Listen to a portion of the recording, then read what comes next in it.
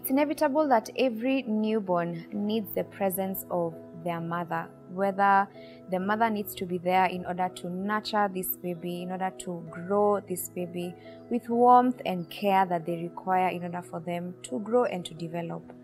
When I think about this, it helps me understand one thing, that as a believer, we need to be present in the presence of God.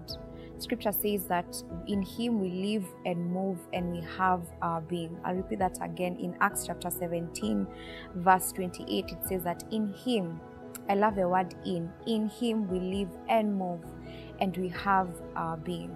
That means that we have the ability to carry the presence of God, because God is in us and we are in Him. We carry God everywhere that we go.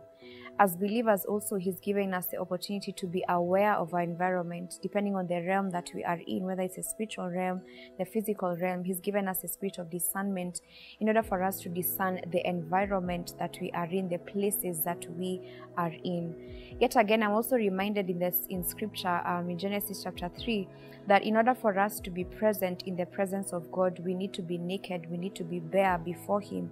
You find that Adam and Eve, when they had sinned and God had appeared to them in the Garden of Eden, they hid from His presence because they were no longer naked, they were no longer bare before Him. And this also brings us home, that are you naked and bare before God? Have you surrendered your life before Him? Have you held on to some things and you're saying that I'm giving God this part of me, I'm giving God this part of my life, but there's a certain part of my life that I still need to hold on to because I'm not very sure whether I can still trust Him with that which He has given me, or trust Him as my Father? Well, I'm here to encourage you and to let you know that whenever you are present in the presence of God, His atmosphere, you become aware of who He is, you become aware of His goodness, of His faithfulness, you become much more discerning. And God, I believe, that doesn't want us to just be aware of Him in the morning, when you wake up and you say a prayer, or in the evening when you're saying a prayer, but throughout your day, are you walking with God? Throughout your day, are you conversing with God? Throughout your day, are you listening to what God is saying? Are you talking? Are you having conversations with God? This is what He desires for us to do as His children. I began by saying and giving an illustration that a newborn needs the presence of their mother. And in the same way, as believers, we are newborns, we are new creatures. He says that we are new in Him. And as we are new in Him, we are His children.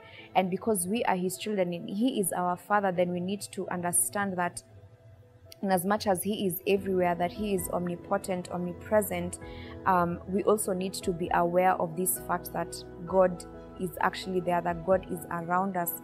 And once we are aware and present in His presence, then we are able to identify the little things that God does in our lives. These things don't end up passing us, but we become conscious of who He is and who He is in our lives. So I pray that one of the things that will help you be present in the presence of God is if you are naked and bare before Him. And you cannot do that if you do not worship Him, if you do not surrender your life unto Him.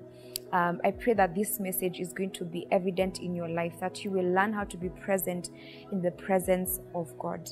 Thank you so much for watching CITAM Church Online. Please engage with us on our social media platforms. That's Facebook, Twitter, Instagram, and YouTube. Until next time, God bless you.